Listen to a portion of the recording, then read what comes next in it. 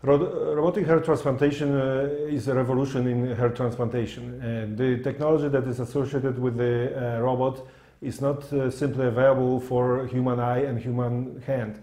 Robot is much faster. Robot can do the dissection in much more precise way, removing the desired follicles, which can be selected from the less desirable follicles, something that the human eye cannot do.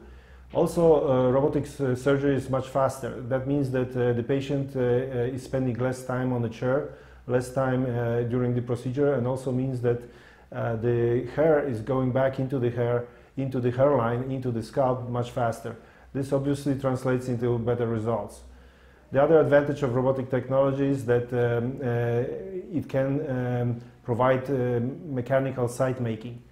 What does it mean? That means that the robot can make sites where the grafts will be placed in the future in a much faster, more symmetrical fashion, and also the robot can see the existing hair.